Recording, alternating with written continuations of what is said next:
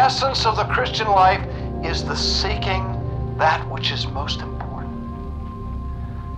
The big idea was that the Christian is called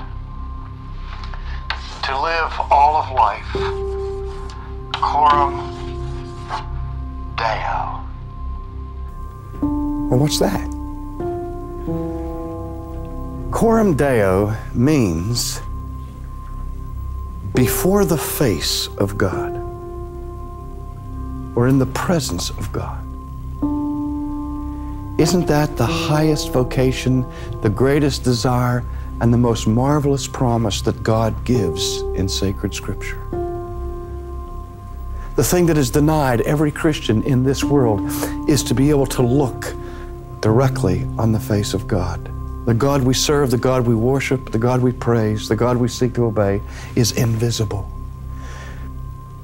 And yet He promises that at the end of the road,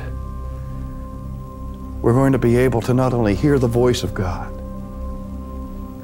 who is broadcasting behind a curtain, but we're going to be able to sneak behind the curtain and see His face.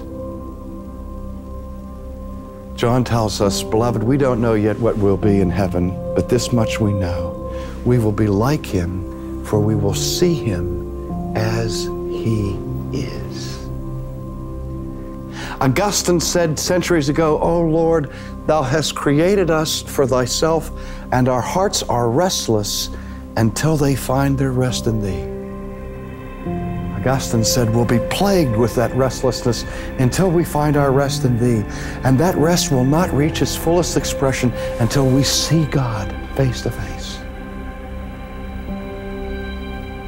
That's the highest goal of the Christian life, is to behold the face of God.